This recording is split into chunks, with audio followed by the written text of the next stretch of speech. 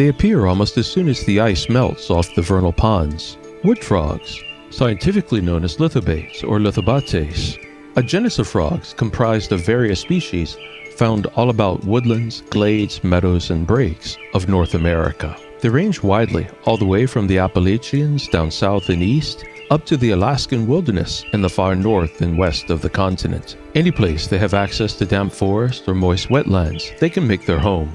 Avid and eager hunters, they will make meals of insects and any other small creatures that they find. They are adaptive and versatile, and they have an amazing survival ability, one that blew the collective minds of scientists only a few decades ago.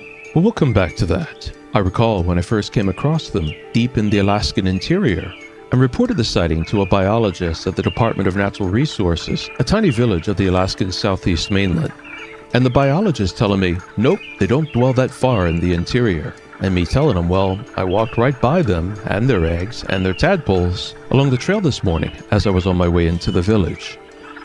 Looking at current maps showing their dispersion, it seems it's finally become accepted that they are also in the Alaskan interior. Not that myself or any other bush people at the time needed the biologist to confirm that to us. We already knew. They were there. We saw them. But these incredible little creatures are found around such a wide range of habitats because of an amazing ability. During the winter, they can freeze and go into a state of suspended animation, allowing them to survive some of the coldest habitats on Earth. And when spring comes, as soon as the land is warmed and they thaw, they come back to life.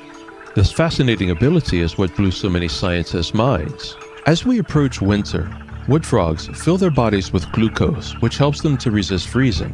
Then, typically, they will bury themselves somewhere within a few inches of forest duff, and there, they will allow themselves to pretty much freeze solid. The glucose with which they pack their cells allows the water in their cells to resist crystallization as it freezes with the winter cold. And at the same time as they are packing their cells with glucose, they are also amping up reproductive hormones within their bodies. This means that they go into suspended animation, eager to mate. And as soon as they wake up from their long frozen winter slumber, sex, to be frank, is exactly the first thing on their minds. And when the spring thaw comes, they exit their little hibernation lairs and promptly head down to the nearest vernal pond. I should add here that they tend to choose to hibernate near vernal ponds too. They make sure that when they come back to life, they are someplace close to where they can mate. Male and female, the wood frogs descend to the vernal pond, and there the males begin their chorus. You can hear it now, the duck-like clucking going on all around us. Meanwhile, the males float atop the water, keeping a keen eye out for signs of any females.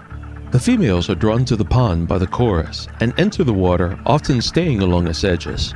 They are considerably bigger than the males. They have to be. Their bodies are filled with up to 1,000 tadpole eggs, which they will lay in clusters attached to grasses and detritus in the ponds.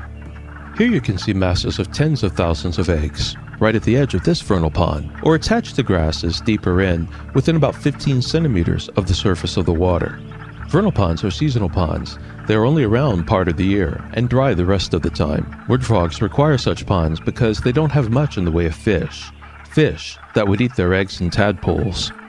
When the wood frogs descend to the vernal pond, the males will float around the surface, watching for any sign of an approaching female. The males can be pushy and aggressive maters, and the females will often linger at the bottom of the pond to avoid mating until they are ready. When a male and a female come together, the male will approach the female from behind and wrap its arms around her. The male maintains this grip, called amplexus, until the female lays her eggs. As the eggs exit the female, the male releases semen, and thus the eggs are fertilized outside the body. There are similarities here to the way many fish fertilize their eggs. Here, we can see a male and a female coming together in amplexus. You can also see the water underneath the pair virtually roiling. There are many females beneath the surface, hiding out from overeager males. And if you look carefully, you can see the vast mass of frog eggs beneath the pair. Let's take a closer look. Just centimeters below the surface, attached to various macrophytes and perhaps twigs that have fallen into the water, is an uncountable mass of wood frog eggs. And all around the egg mass we see wavelets of swimming females, hiding below the surface until they are ready to meet the males. Indeed, there can be a certain degree of violence in wood frog mating, The males can be so pushy and eager to mate that they might gather in bundles around a female, each trying to squeeze her and fertilize the exiting eggs. The force of this can become so intense that it literally tears the females apart. If you are ever near a vernal pond and see what appears to be a floating lump of flesh, entrails, and perhaps a little cloud of blood nearby, that was a place where females succumbed to the male's mating death ball. Sometimes the males, in their mindless eagerness, might drown a female, and they are known to even clasp other creatures such as salamanders and other species of frogs in umplexus. After the brief 2-week season of mating, the vernal ponds will grow quiet, and now it is a race against time. Vernal ponds will eventually dry before the summer ends, giving the tadpoles only weeks to hatch and develop into air-breathing frogs so that they can exit the pond and continue their own lives before the water is dried up. Here are juvenile tadpoles just now leaving their eggs. With any luck, many of these will make it to adulthood, like this one I found in the nearby Acadian deciduous forest, where in the cool, moist environment it can eat its fill of insects and anticipate joining in next year's mating chorus. Thank you for coming along on this voyage of discovery into the Understory. The purpose of the Understory channel is to tell the tales of the lives and the science that shape the natural world. If you appreciate the work of the channel, please take a moment to like and subscribe. And feel free to hop on over to Facebook and join the Understory group, where you can find links to fascinating articles and take part in discussions relevant to natural science. And finally, thanks to the many contributors who make this channel possible.